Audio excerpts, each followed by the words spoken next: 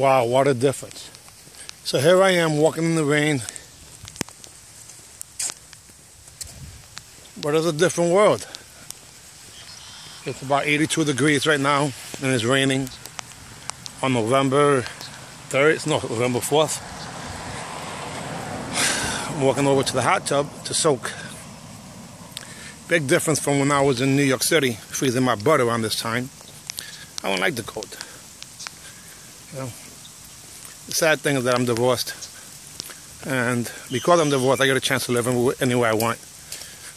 Yes, my relationship with my children will never change except get better. So I need to get some finances together, and being down here gives me an opportunity to really think and plan. So I've been very successful in the past, and I believe I'm going to be more successful in the future. 3 businesses that I have, and all of them provide what I would consider an incredible value for people. So I'm excited. I believe the best is yet to come. And I'm happy that I'm not hating on myself any longer. I've forgiven myself for my mistakes. I suggest you do the same thing, guys. Life is so short that when you're looking in the mirror and not liking the person you see, it's really difficult. Separate what is things that you do from who you are. Don't listen to your critics. They try to sidetrack you. I did that this year. I started to bring back my clothing line, a corporation that went bankrupt, and people are still attacking me personally like I'm the corporation. I said I'll pay them back once I get my ball rolling, because it's just the right thing to do, but I haven't been able to get that full steam. And once I started it, man, they really attacked me. So those of you who attacked me,